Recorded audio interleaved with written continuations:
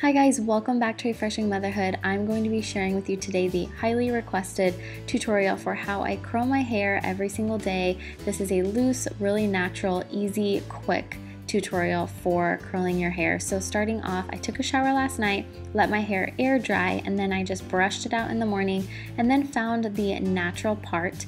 Then I'm going to go ahead and split my hair into two sections, and that makes it just a little bit easier to work with. So the first step that I do is take my curling iron and I actually straighten the ends of my hair with that curling iron just really quickly to create that beachy wave. So I'm starting at the front of my face and I'm working back to the back of my head, and I'm taking small sections, and I start at the root of my head and then work all the way down, leaving those straight ends out of the curling iron altogether.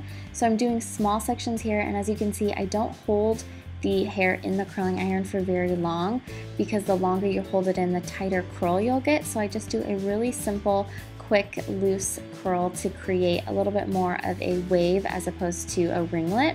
So then once I have kind of those base layers, I go and just pull the top layers off and recurl more toward the roots of my hair. That way it gives it a little bit more height and texture toward the top of my head.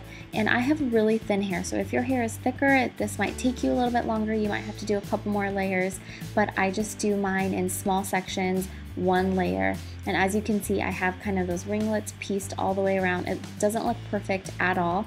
Then I just go and mess it up. So it doesn't have to be perfect because I'm just going to brush through it in the end. So once I have all those curls in, I brush through my hair, and that creates that wave, more of a just softer look around my face, which I really like. And then I just kind of mess it up a little bit, use my fingers to put the curls kind of in place where I like them. Just find whatever works best for you.